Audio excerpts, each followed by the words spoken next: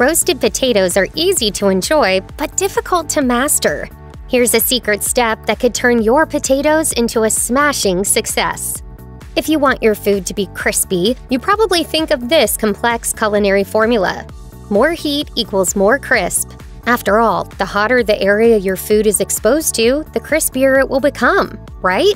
But if your potatoes are in the oven already and they're still not coming out crispy, something is a little off. But what could it be?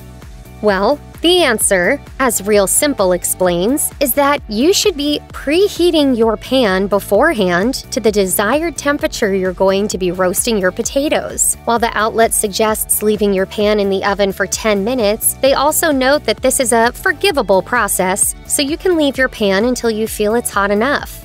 By heating the surface of the pan, the potatoes will start to bake as soon as they touch the surface, rather than having to cook after a few minutes in the oven.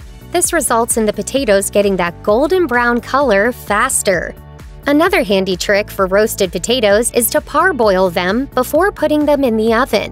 Just in case you've never heard of parboiling before, Food Fanatic defines it as a cooking method where you're partially cooking something by boiling for a short time, usually followed by a quick dip in some ice water.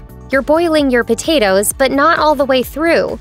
You may be thinking it's odd to boil your potatoes before roasting them, and that's a fair point. You don't have to parboil your potatoes if you're in a hurry, and there's no reason to say they wouldn't turn out just fine. However, parboiling does offer an important benefit, ensuring a soft, creamy interior while still keeping that crispy skin.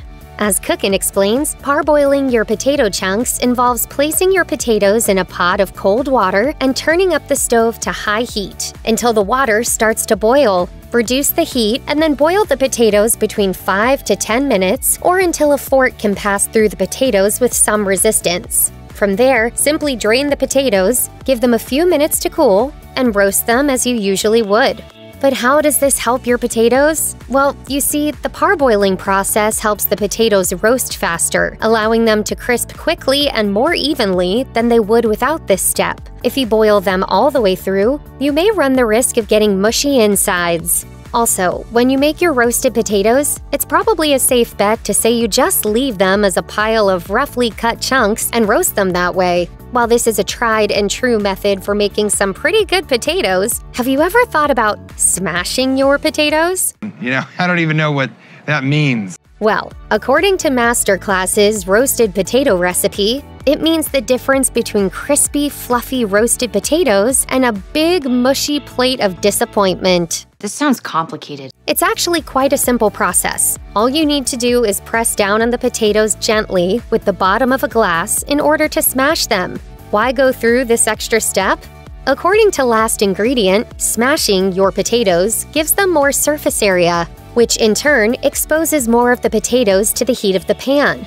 This means that, compared to your unsmashed potatoes, these smashed spuds will have crispier edges and skin while still remaining soft on the inside. It's important to note, however, that you don't want to smash them full on like you're making mashed potatoes. Simply flatten them out a bit into a circular shape. If you don't like the flattened look for presentation purposes, you could still make sure to get crispy edges on all sides by simply tossing your potatoes every few minutes. During the roasting process, this will ensure all parts of the potatoes are exposed to as much heat as possible, thus allowing for multiple sides of the potato to crisp up.